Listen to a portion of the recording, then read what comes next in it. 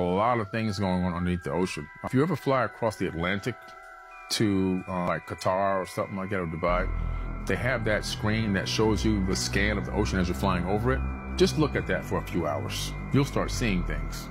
You'll start seeing what looks like remnants of structures underneath the water, and which is pretty crazy because it's like a scan, so you're seeing what's down there even if it's dark outside. And some of those things look like remnants of ancient structures that have been destroyed or flooded over, or whatever. But underneath the ocean, it's one of the greatest places to hide if you're an advanced civilization, because nobody's doing any real research down there.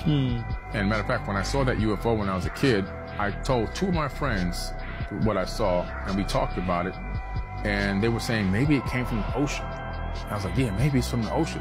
I think that under the ocean you'll find a lot of bases there, whether it be alien or ours, I'm not sure, but I think that we will find the best place to hide on this planet is the ocean.